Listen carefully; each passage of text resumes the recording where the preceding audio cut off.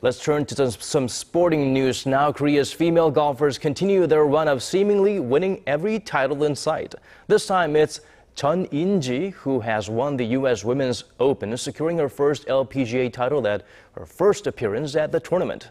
The 20-year-old shot a 4-under 66 in the final round to finish at 8-under 272 at Lancaster Country Club. She finished one stroke ahead of fellow Korean Amy Young. Chun has 7 wins on the Korean Tour, including 3 in 2015. She also lifted the Japanese LPGA Tour Cup this year, becoming the first Korean since Shin Ji to win all 3 tours in the same year. As well as taking home the winner's check for $810,000, Chun is projected to jump from number 20 to the number 10 spot in the women's world rankings.